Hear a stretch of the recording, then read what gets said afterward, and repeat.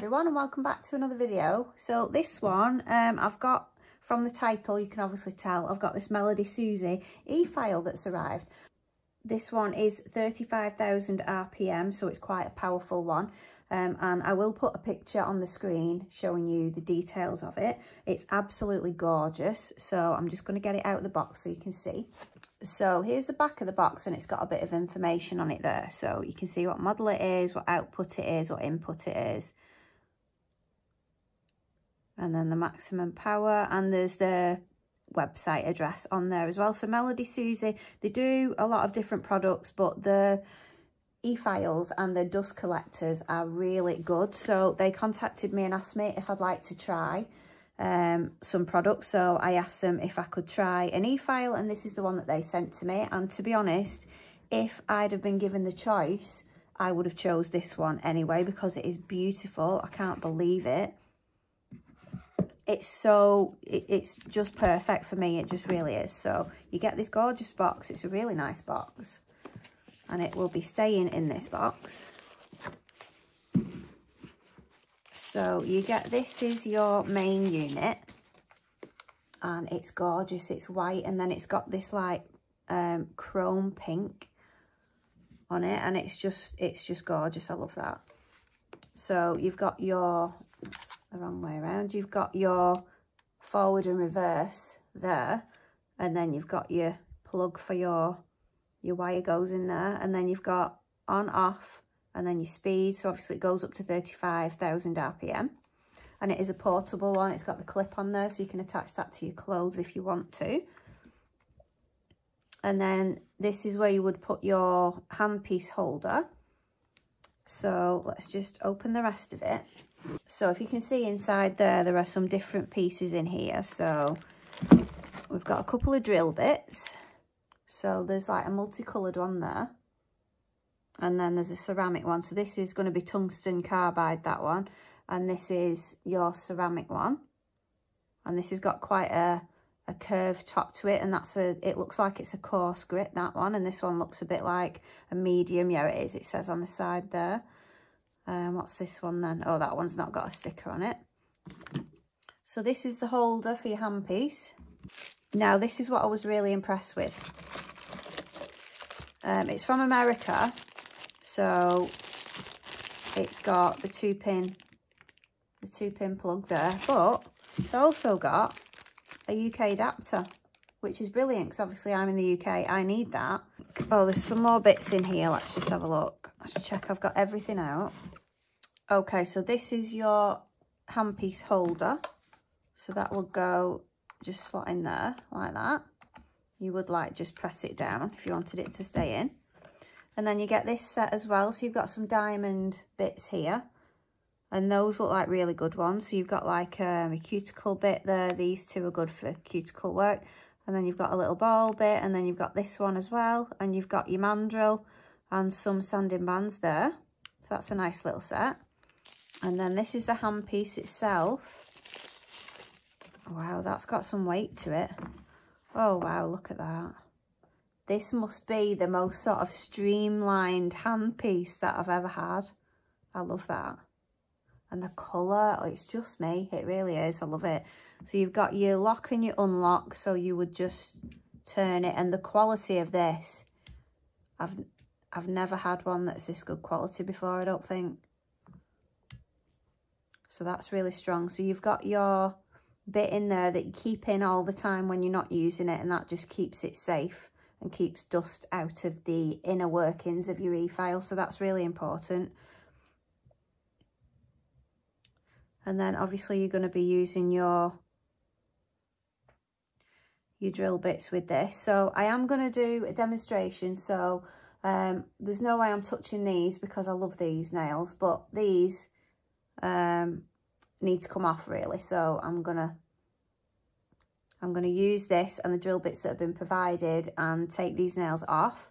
I am going to use a dust collector while I'm doing it, so I'm not going to have the sound on. I will just do a little demo first of what it sounds like when it's on, but then I will turn the sound off while I'm actually removing the nails, so it's not on all the time.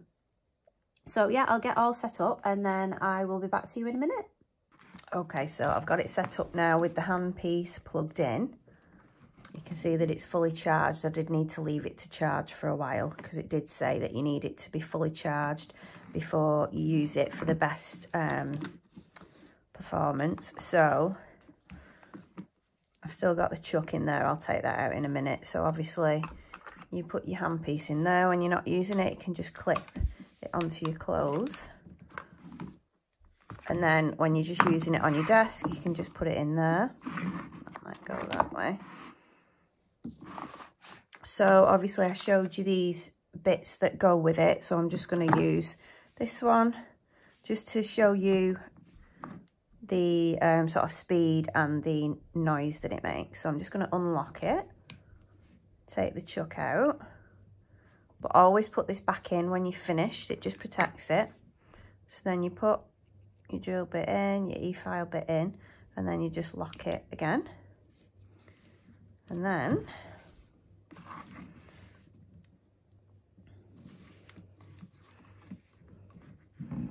the on off is here, so you just switch it on. And then if I turn it round, the front of it will say 0 because that's what speed it's going at the moment. I'm just going to turn it up.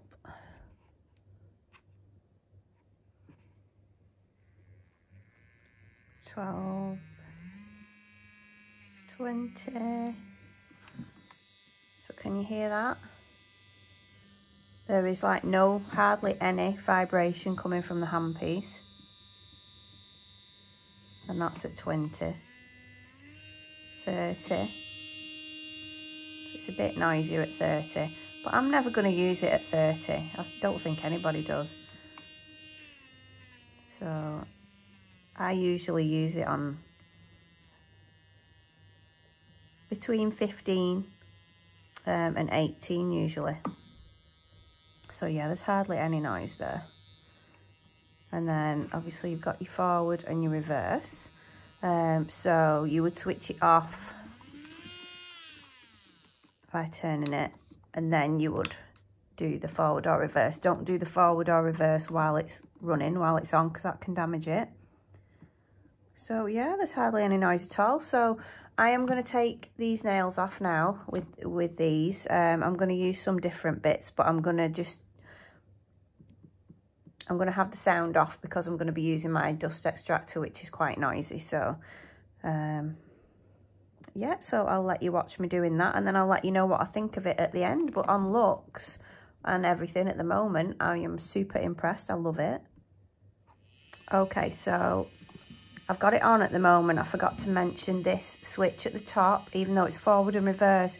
If you just switch it to the middle, that's pause. So you can leave it on like that, and then you can change it to forward or reverse, or you can just, it'll just carry on if you switch it, so you don't need to keep switching it on and off all the time. Okay, so I'm just starting off really slowly at 17 RPM. That's what I usually have my e-file on, especially when I'm just, you know, wanting to take off gel polish or something like that, and that's what I'm doing first. I wasn't really sure whether I was going to take the nails off completely or whether I was just going to take them down a little bit and take the gel polish off. So I did end up leaving quite a bit of the product on, but you can see that it is taking the gel polish off no problem. It's just all coming off so easily, and the weight of the handpiece really helps because it balances it out. It's just yeah, there was no vibration at all. You do see my hand shaking a little bit, and that is just because of the position of my hand, because I was having it up against that dust extractor, not at the angle I would normally have it at. It's just because I'm filming and I've got to make sure that I'm in shot, so that's why it does look like it's shaking a little bit. But yeah, I do show you this in real time first, and then I do speed it up a little bit because I didn't want the video to be too long. But I was so impressed with this e-file. It is brilliant, and this bit is really good as well. It's actually got like curves along the top, so it is sort of classed as a safety bit. I didn't cut myself at all. I didn't catch any skin with it. And I find that if you use the mandrel bit with the sanding bands, you know, I have caught myself with them before because they are quite rough, but this bit was really smooth and I could get up to those cuticles really easily. So this would be really good for sort of finish filing as well. So I did think it was quite a coarse bit when I first saw it, but I don't think it is. It doesn't have a sticker on to say what it is, but I think it's probably a fine or a medium, but it had no trouble taking that gel polish off. So yeah, I was just going really slow and really gentle, and everything just came off really smoothly. I was really impressed with it. So this would be a really good bit to use for your finish filing, just to get around that cuticle area and make sure that it's all smooth. Because I know especially when you use gel, sometimes it's quite easy to put a bit too much in that cuticle area. And it can be a bit bumpy, so it needs leveling out a little bit. So I found it really easy to get up into the side walls as well of the nail and remove the polish from there. And then when it came to actually removing the gel, it also did that really smoothly. And the gel that I had on under these nails was the non-stick extension gel from Born Pretty, and that is quite a bit tougher than, you know, say like a softer gel, like a builder in a bottle gel. And it took it off no problem. But I did leave a bit of product on there. I didn't completely get rid of it all. So I did file the nails down so that they were quite short, and this helps me to see how much gel is actually still left on the nail and needs removing. So I always make sure that I don't completely remove all the product. I do leave some on there, and I find that that just protects my nails, so that if I'm, you know, if I'm filing gel that I've put over the top of it, that I don't go down too close to the nail bed. Okay, so I'm just changing the bit now. I'm using this cuticle bit, and I'm going to go around the cuticles and get rid of any dead skin, and that's part of my sort of prep routine for putting a new set on. So I'm only using this at 4 RPM because you do need to be very gentle around that cuticle area. And the e-file is on forwards, and I'm starting sort of towards the middle of the cuticle, and I'm going around to the right. And I'm doing that a few times, but I'm doing it very, very gently. It does look like I'm adding a bit of pressure when I speed it up, but I'm not. I'm doing it very, very gently and making sure that I'm not pressing down at all. I'm just getting sort of underneath that cuticle, and the bit helps you to lift it up and out of the way. And then I switch it to reverse, and then I do from the middle nail to the left, making sure that it's still on number 4. And again, that just lifts up the cuticle and it removes any dead cuticle. So yeah, it is important that you make sure that the e-file is turning the right way. And that's why you do need to reverse it when you sort of go in the other way, sort of towards the left, because then it will lift the cuticle up and remove the dead skin. If you go in the wrong way, it will actually press the cuticle down. And doing it that way, you could hurt your skin, you could cut yourself. So again, I'm doing that on all of the nails, and you'll be able to see that the cuticle is lifted up when I've done that. And that just means that if you have got any skin that you need to remove, any dead skin, it will show up as white. And if that is, you know, needing to be removed, then you can do that with some cuticle nippers. And then I'm changing the bit again. And now that I've actually lifted the cuticle up, I'm doing exactly the same movements with this bit, and this is going to just make sure that there isn't any more skin around that cuticle, so there isn't any cuticle stuck to the nail. I do get mine growing back quite a lot, so I just do exactly the same as before. On the forward setting, I go from the middle of the nail all the way to the right, and then when I've done that on all of the nails, I change the setting to reverse, and then I do from the middle of the nail to the left. And this just makes sure that any living skin that is right on the edge, it's not going to get hurt by that e-file, and it's not pressing it down, it's sort of moving it out of the way. So when I've done all that, I go in with my nail brush and I just brush any dust and dead skin off that was there.